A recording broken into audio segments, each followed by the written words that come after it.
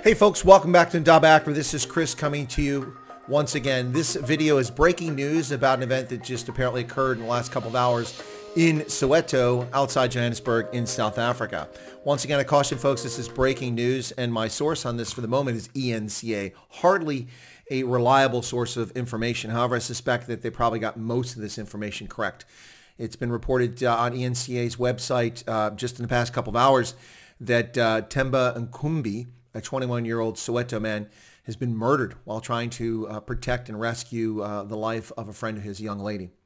The 21-year-old and the young lady were standing outside her home when a gang of 4 men approached them and started harassing her and hassling them, and fearing for her safety, that she may be raped or violated in some way.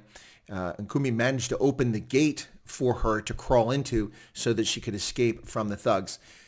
His reward? He was shot dead by these thugs. Yeah, shot dead. And he died at the scene.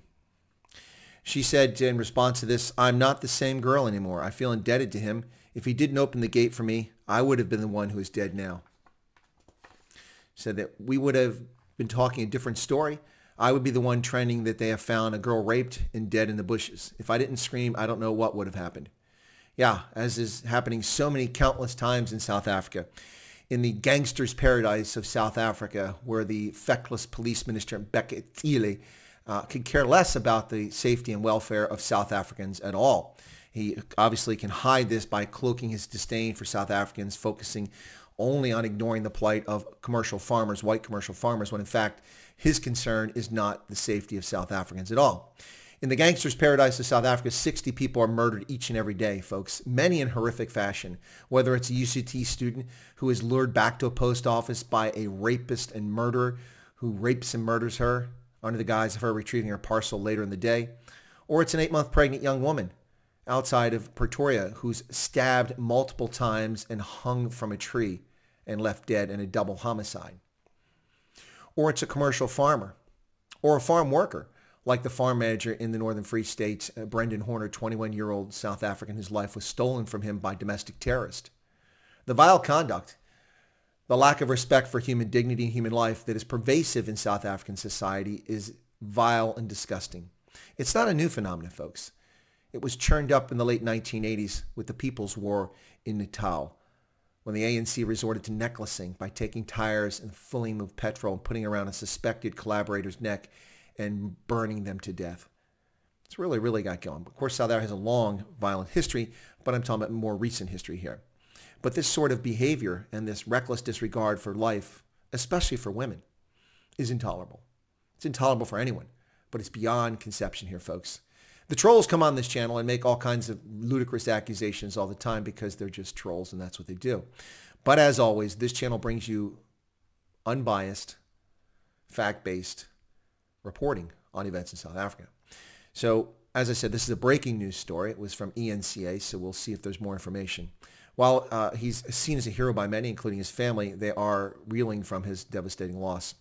3 suspects reportedly have been arrested and will appear in the Protea Magistrates Court, and 1 more is still on the run, little coward.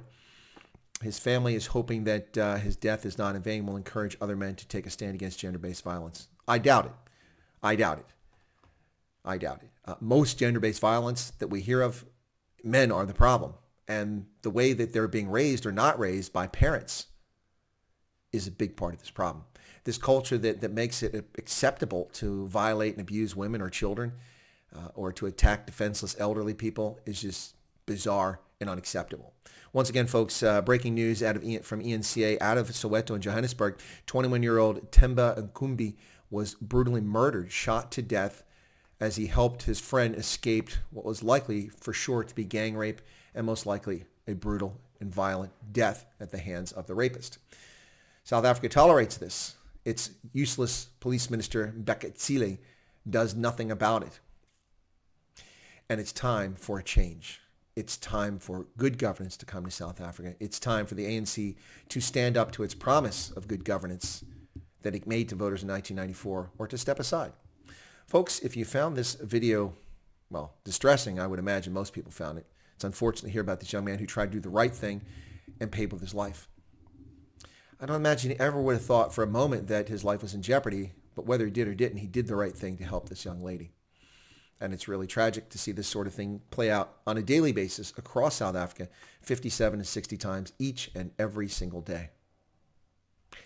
How low do people hold life in regard? One has to ask that question. All right, well, if you're not a subscriber to Chris White Africa, I ask you to take a moment, subscribe by pushing that subscription button right down there. And if you have a comment about this horrific event, feel free to leave the comment. And finally, I ask you to smash the like button because likes drive viewership. And really, that's how we get the message out and how we share events taking place around the world and in Africa and in South Africa in particular is by people pushing the like button and subscribing to the channel. So thank you for your support and for your patience and for your time. God bless and have a good day.